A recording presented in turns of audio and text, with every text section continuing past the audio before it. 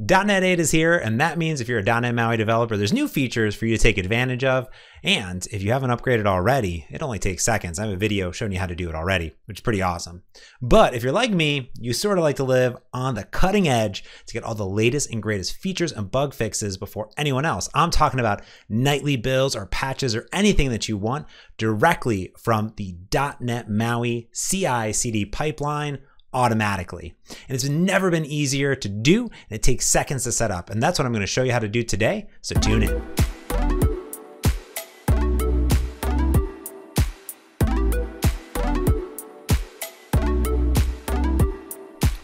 Hey everyone, I'm James, and today we're going to talk about how we can automatically grab builds from the CI/CD pipeline that's coming from the open source .NET MAUI project. Now, why would you want to do this? Well, you might want to do this if you want to try out the latest and greatest features and bug fixes that are coming into those nightly builds. Just like if you're like me and you're on the preview version of Visual Studio or the insider builds of Visual Studio Code, you like to test out the latest features. You know, I go into Windows, I turn on those insider previews and little checkboxes to get stuff earlier because I love testing that stuff. Now, what's great is that with .NET MAUI, it's super easy to tap into those nightly builds. And additionally, every single, pull request that comes into .NET MAUI also generates artifacts, and those artifacts have, you guessed it, NuGet packages associated with them that you can pull into your .NET MAUI project. So what we're going to do today is look at what's changed in .NET 8 and how you can take advantage of these new nightly builds. Okay, so I had a video that talked about how to upgrade your projects to .NET 8 for .NET MAUI, but there's really little difference. Mostly there's some changes here in the .NET 8. There's a bunch of stuff for Mac Catalyst that's kind of brand new over here. And we still have our normal use MAUI. We have our normal implicit usings, we have our normal application IDs and things like that. And if you scroll down to the bottom, the biggest changes come to these two specific NuGet packages that have been added. So when you upgrade from .NET 7 to .NET 8, you want to add these two in. In fact, there's a third one, which is the Microsoft Extensions logging debugging that you can optionally add in too. Now here you can see that it's using these identifiers of MAUI version.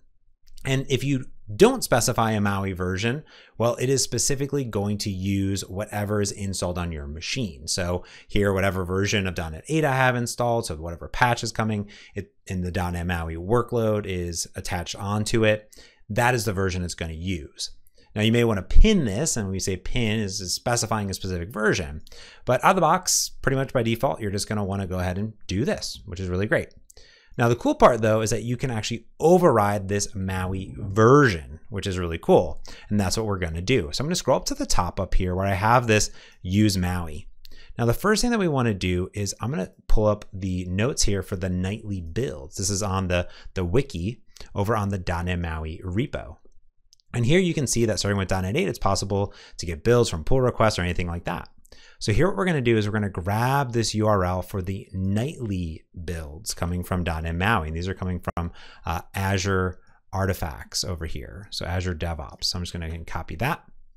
And then what I'm going to do is I'm going to go into my Visual Studio. Now you can also do this at the command line too, but I like to do it in the GUI. I'm going to say manage package sources.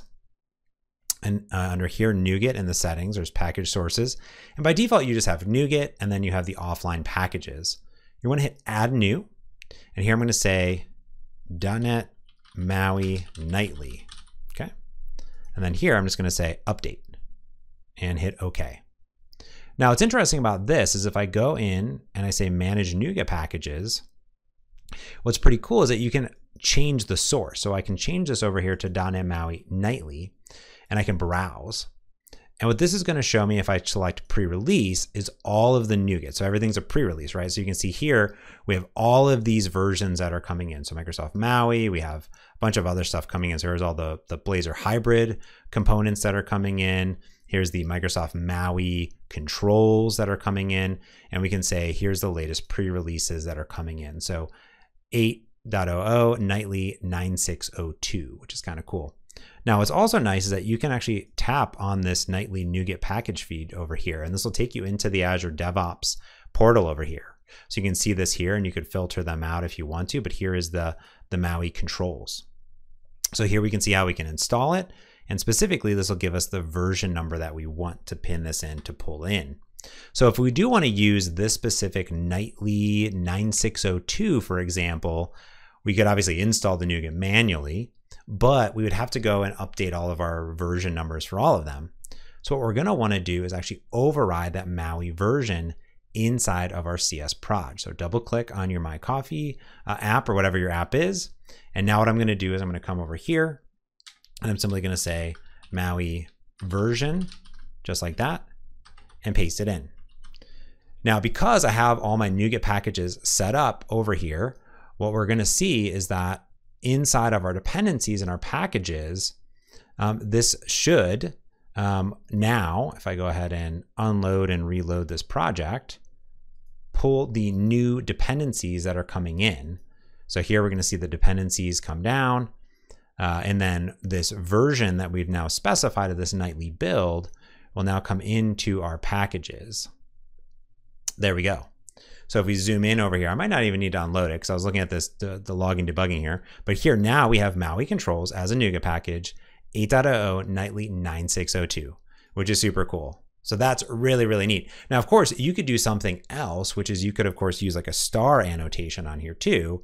And that should also work, which should go ahead and pull the latest nightly coming into your release. And here you saw it actually, it went over here and then it said 9602. So if you're in the mood to always get the latest nightlies of .NET 8.0 or whatever version you're on, you can come in and specify this nightly with the wildcard @ or the wildcard symbol right there. And then you're off to the races. All right, there you have it. It's just that easy, right? To get up and running and specifying and pinning those specific MAUI version numbers. Now, of course, you can opt into those nightly builds. You can get the pull request feeds, or of course, you could pin it to a specific version of .NET 8 that's coming into your system as well to get those specific NuGet packages if you're going ahead and moving. So every single time you update, it won't necessarily get the latest version if you specify it, but you can decide if you want to pin that specific version, just like many people also pin the version of .NET that they are using in their projects. All right, that's going to do it. Super simple, pinning and upgrading to nightly builds of .NET MAUI. There's tons of great features in .NET 8 for .NET MAUI. I have a bunch of videos are right here on my channel. And of course, definitely check out all the videos from .NET Conf that just happened as well. Tons of great MAUI stuff. That's going to do it for this video. Like it if you liked it. Subscribe if you haven't yet. It really helps the channel. And that's going to do it for this week. So until next time, thanks for watching. Have a good one.